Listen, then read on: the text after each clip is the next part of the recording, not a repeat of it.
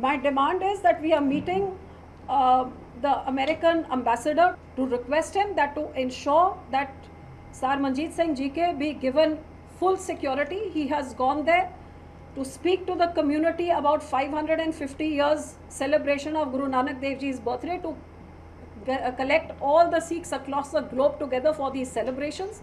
When he is there on a peace mission, such anti-social elements should not be allowed to attack and do what they did. We expect the US government not only to ensure security, but to ensure the likes of these people are punished and put into jail for what. There are proper video accounts to prove the way that they tried to harm him and kill him. So we are going to demand that American government does the needful of ensuring security and ensuring justice for what was done to him, and the likes of these people be put into jail.